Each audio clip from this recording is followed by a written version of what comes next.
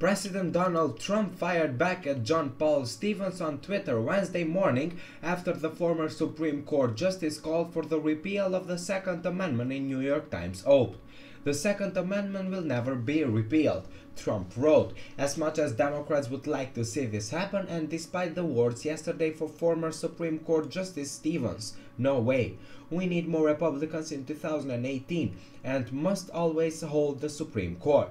In the op, the justice, who retired from the court in 2010, said gun control supporters should demand the repeal of the Second Amendment, and railed against 2008 court decision that affirmed that individual right to bear arms. Thanks for watching, guys. Subscribe our channel for more news videos daily and for what's viral today. Also turn on post notifications and don't miss nothing. A thumbs up really makes me blessed.